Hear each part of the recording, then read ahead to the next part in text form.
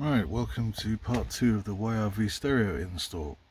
Still a bit to go, but most of the cabling is now done. It's still stripped out inside, as you can see, but the 6 speakers are in. I've got some JL audio there, the entry level speakers, but they'll be loud enough for this small thing, and good quality. So I've got 6 of these coaxial speakers. They're even the same colour as the car, more or less.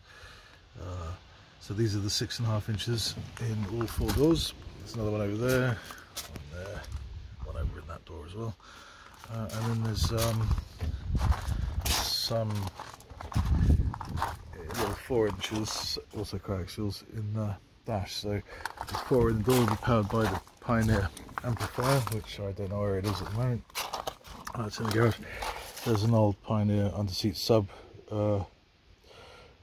It's very old, but it works well, so that will stay there.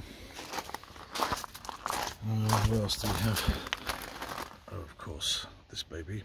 That will be going in.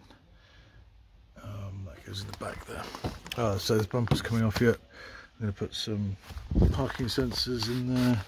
There's a camera sitting over there. Reverse camera should go in. That'll link up to the head unit. That's it for now, I guess.